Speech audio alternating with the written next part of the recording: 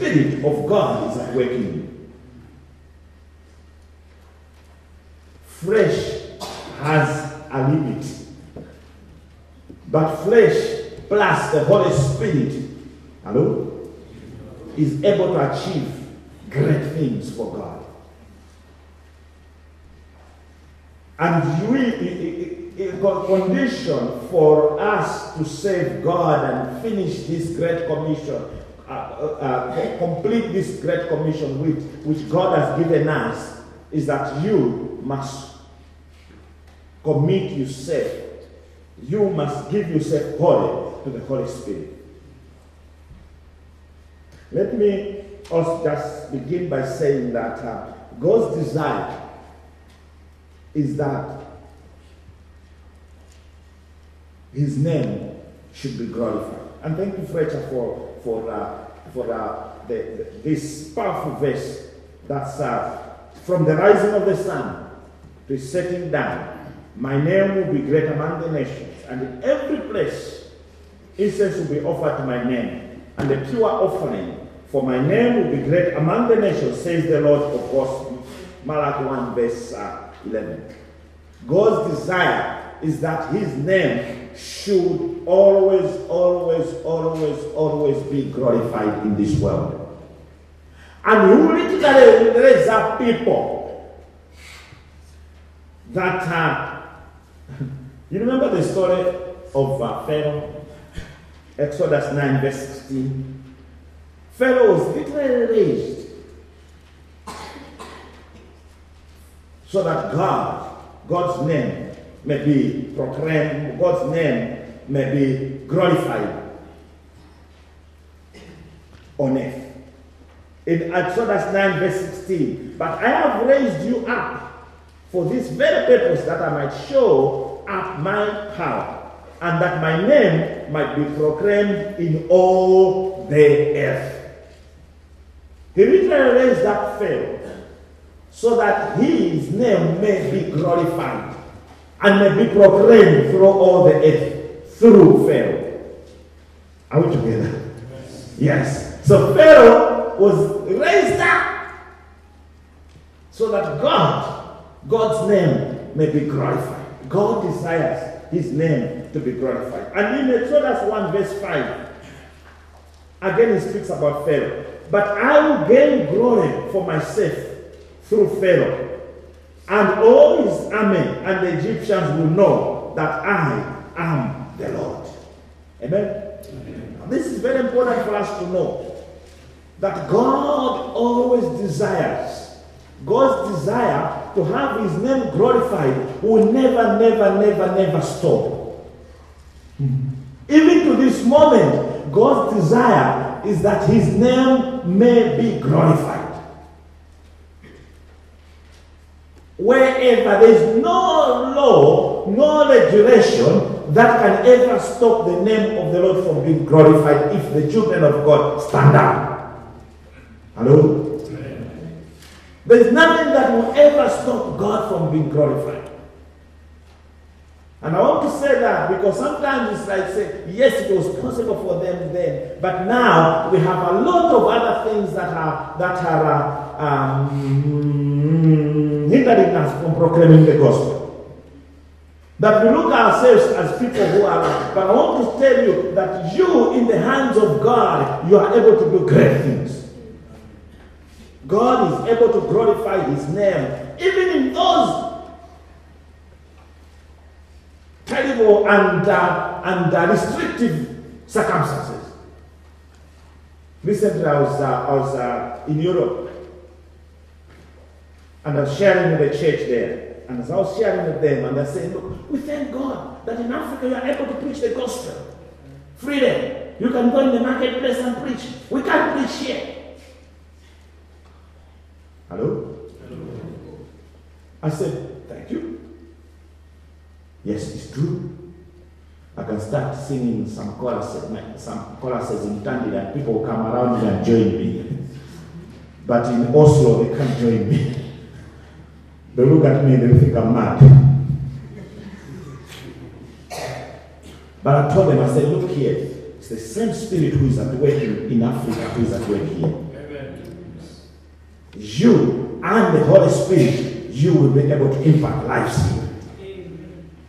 Possibly, where have we placed the Holy Spirit in our own lives? I strongly believe there is no law that can ever close out the Holy Spirit. Hello? Amen. He is able. Even if they don't allow me, on my knees, I'll be able to shake Westminster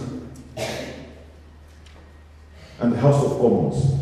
Oh, the Malawi Parliament.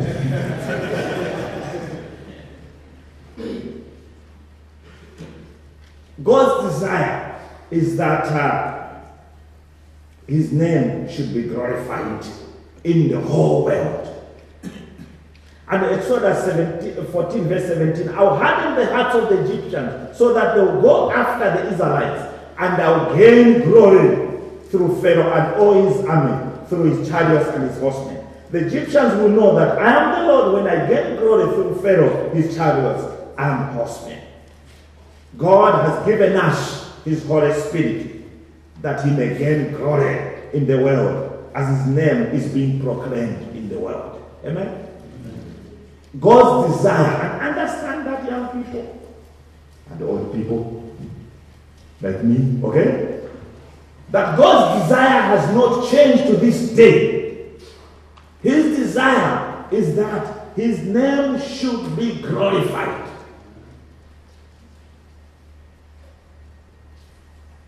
Paul, I love Paul. Paul says, for me to live is Christ and to die is gain. All I desire is that I will not be ashamed, but I'll make sure that God is glorified through my life. Whether I'm alive or I die, Christ must be glorified in me. He understood that very well. That is God's desire, that his name should always, always, always be glorified. Amen?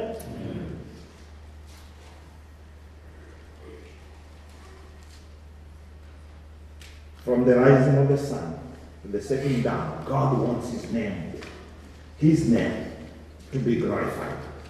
And our Lord Jesus Christ also understood that very well. In John 14 verse 4, at the close of his life, he comes up, he says that as he's praying that priestly prayer to the Lord, he says, Father, I have brought you glory on earth by finishing the work that you sent me to do. He knew that as far as his Father was concerned, he desires that his name be glorified. And Jesus did exactly that.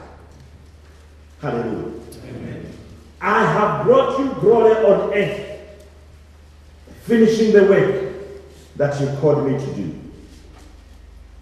God always has used men, has worked through men to gain glory. You can cooperate with God. God has the power just to send angels and do his work, but he has in his plan, you and me who have believed in the Lord Jesus Christ have been given the opportunity to be part of that plan.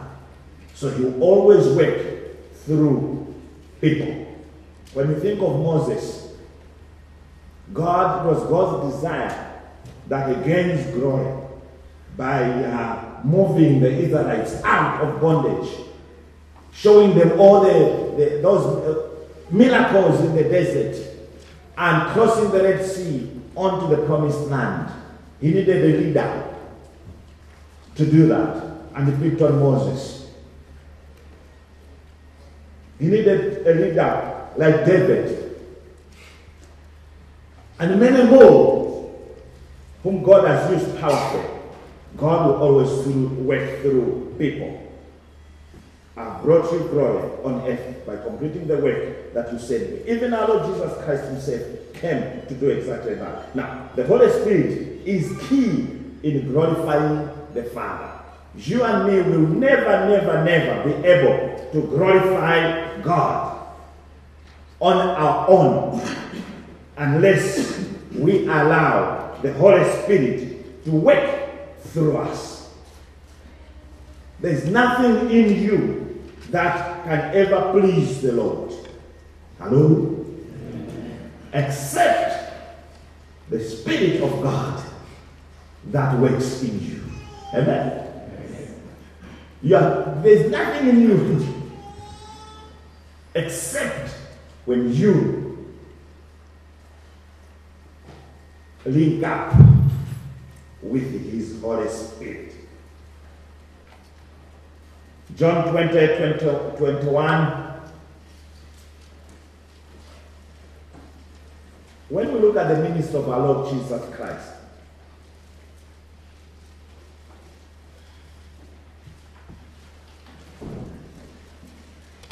and look for verse 18.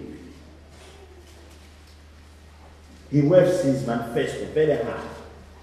The Spirit of the Lord is upon me, for He has anointed me to proclaim the good news to the poor, to set the captives free. The Spirit of the Lord is upon me. And he continues to say, as the Father. No, before he gets there, he goes out in the communities, he goes out in the synagogues, he teaches and preaches and heals the sick for 3 good years. He served his Father powerfully. And as he comes to the close of his ministry, in John 20, verse 21, he says, as the Father sent me, so I send you. As the Father sent me, giving me the mission to preach the King, to preach the good news to the poor. As the Father sent me, giving me the mission to set the captives free. As the Father sent me, anointing me with the Holy Spirit that will enable me to do all that. Are we together? So, I also send you. In other words, all that which the Father gave me enabled me to do the extraordinary. I'm handing over all that to you. Amen? Amen. So that you do the same. Wow, that's powerful. So in other words, all that which Christ did whilst on earth, you and me can do it. And he himself comes up and says, greater things shall you do, because I'm going to the Father. In other words, he's given us the capacity to do greater things than he did. Hello? That's serious. Oh, me doing greater things than Jesus? And that's what he says.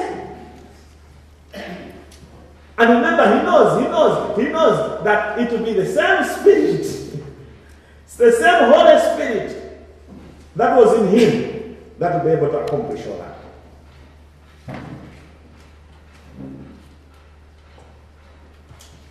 God has given us His Spirit that we may gain glory for God. He knows how weak we are. Now let me just mention here again that possibly let's begin a little bit looking back at Holy Spirit is not just power. He's God.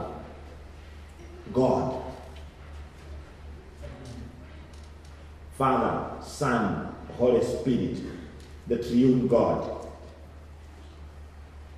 He's a person. He gets grieved. The Bible is very clear that do not grieve the Holy Spirit.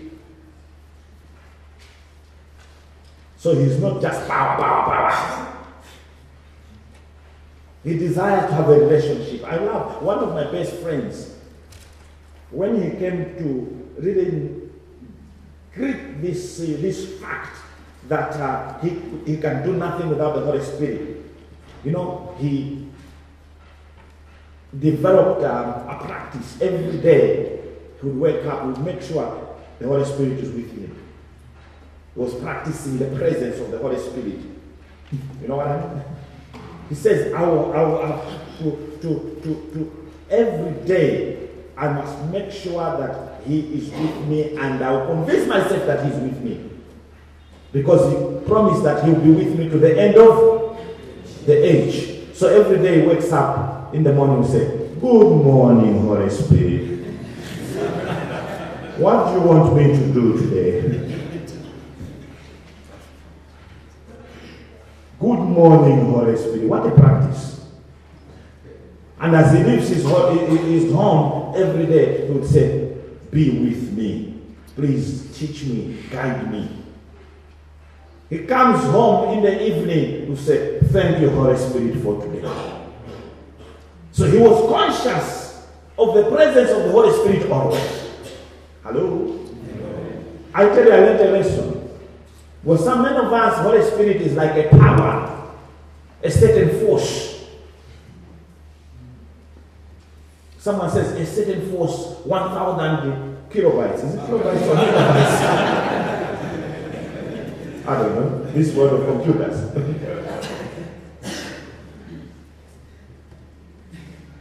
It's not a force. It's a person.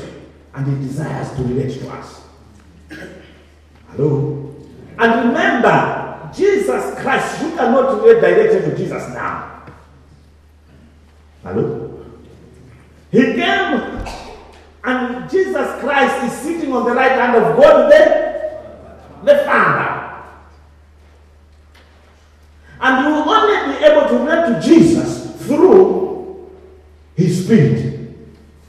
And that's why he says, fine, I am going, but I will not leave you like orphans. I will send you another counselor. Amen? Amen? So that you don't live like orphans. Make sure you establish a relationship with this Jesus. But the only way to establish a relationship with this Jesus is to establish a relationship with this Holy Spirit. Hallelujah. Amen. Because he is on the right hand of God the Father, seated there. The Bible says he's always interceding for you and me on the right hand of God the Father. But he's given us his Holy Spirit, that the Holy Spirit may continue to provide us encouragement and enablement for us to finish the task that he has given us. Hallelujah. Amen. Now let me say that God has always worked his purposes, his mission through people. And in the Old Testament, God was, I think,